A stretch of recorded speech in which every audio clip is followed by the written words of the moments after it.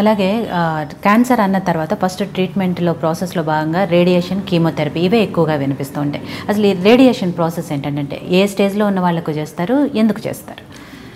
Breast conservation therapy అనేది start అయినప్పుడు అంటే మాస్టెక్టమీ అవసరం లేదు, ప్రతి పేషెంట్కి కంప్లీట్గా రొమ్ము తీయాల్సిన అవసరం లేదు అని అనుకున్నప్పుడు బ్రెస్ట్ కన్జర్వేషన్ థెరపీ ఆలోచిస్తున్నప్పుడు వాటికి బ్రెస్ట్ కన్జర్వేషన్లో కంపల్సరీ రేడియేషన్ చేయాల్సి వస్తుంది. ఓకే, ప్రతి పేషెంట్కి అంటిల్ అన్లెస్ అంటే 70 years దాటిన తర్వాత, ఓకే, అండ్ నోడ్స్ అవి ఏమి లేని కేసెస్, ఇలాంటి కేసెస్లో రేడియేషన్ అవాయిడ్ చేయొచ్చు. కానీ 99% అందరికీ కూడాను బ్రెస్ట్ కన్జర్వేషన్ చేసిన పేషెంట్స్ అందరికీ కూడాను రేడియేషన్ ఇవ్వాల్సి వస్తుంది.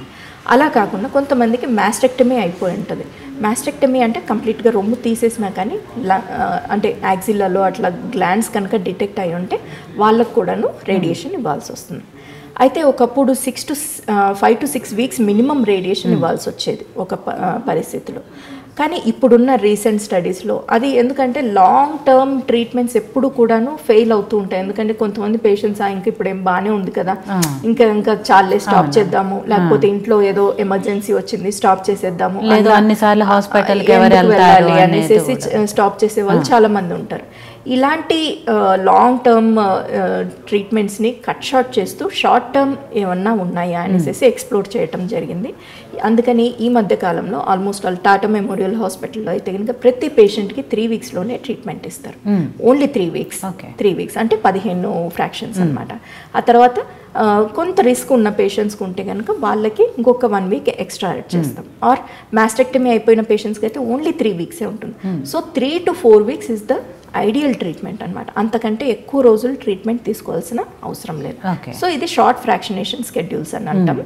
ఇది ఈ మధ్య బాగా పాపులర్ అయిపోయింది. ఈవెన్ US కానీ UK కానీ వీటన్నిటిలో కూడాను ఈ షార్ట్ ఇంటర్వెల్స్లో చేసే ట్రీట్మెంట్ ఇప్పుడు ఎవరికి కూడాను 6 weeks ప్రొలాంగ్ చేసే ట్రీట్మెంట్స్ చాలా మటుకు తగ్గిపోయింది.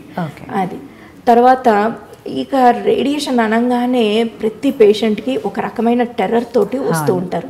సో రేడియేషన్ అంటే కరెంట్ షాక్ కొట్టినట్టు ఉంటుంది. దీంట్లో ఇంకా అంటే మెషిన్ లోపలికి వెళ్ళంగానే చాలా వేడిగా ఉంటుంది. అసలు మనకు బయట ప్రపంచంలో కంటే కూడాను రేడియేషన్ మెషిన్లో వెళ్ళి కూర్చుంటే కనుక అక్కడ అంత చిల్డ్గా ఉంటుంది. మెషిన్ని కూలింగ్ పెట్టడానికి కోసం అనేసి ఎక్కువ కూలింగ్ పెడతారనమాట. సో కంప్లీట్ AC రూమ్స్ ఉంటాయి, అక్కడెక్కడ కూడాను వేడి తగలదు, ఏమి తగలదు. ఆ తర్వాత మనకు ఒక సింపుల్ ఎక్స్రే చేసుకున్నట్టే ట్రీట్మెంట్ ఉంటుంది. ఎక్కడా కూడాను పేషెంట్కి ముట్టుకున్నట్టు కానీ లేకపోతే అంటే షాక్ తగిలినట్టు కానీ ఇట్లాంటిది అసలు ఏమీ ఉండవు. ఇవన్నీ కూడాను ఒకప్పుడు కొంత స్కిన్ రియాక్షన్స్ ఇవి ఎక్కువ ఉండేవి అంటే ఓల్డ్ మెషిన్స్లో. ఇప్పుడు వచ్చిన లేటెస్ట్ మెషిన్స్లో ఈవెన్ మన ఏమంటారు గవర్నమెంట్ హాస్పిటల్స్లో కూడాను అన్నీ కూడాను అప్డేటెడ్ మెషిన్సే ఉన్నాయి. అంటే ఈ ట్రీట్మెంట్ కోసం మనం ఏదో ఎక్స్ట్రాడినరీ కార్పొరేట్ హాస్పిటల్స్కి వెళ్ళాలి, లక్షలు ఖర్చు పెట్టాలి, వేలు ఖర్చు పెట్టాలి అనేసి భయం అంటే అంత అవసరం కూడాను లేదు. ఈవెన్ నార్మల్ గవర్నమెంట్ హాస్పిటల్స్లో కూడాను ఇలాంటి మెషిన్స్ వచ్చేసాయి ఇప్పుడు. సో ఆ పాత మెషిన్స్ అన్నీ అవుట్డేట్ అయిపోయి ఎక్కడ కూడాను పనిచేయట్లేదు, తీసేసాం. సో ఇది అయితే ఏమవుతుందంటే చాలామంది పేషెంట్స్కి పక్కన వాళ్ళు వీళ్ళు కూర్చోబెట్టేసి ఇవన్నీ చెప్పేసి వాళ్ళకి రేడియేషన్ అంటే వద్దు అనేసి అదొక భయంతో ఆగిపోతున్నారు. కానీ ఒక్కసారి హాస్పిటల్కి వచ్చి ఒకసారి ఆ ట్రీట్మెంట్ జరుగుతున్న పేషెంట్స్ని చూస్తే మీకే తెలుస్తుంది.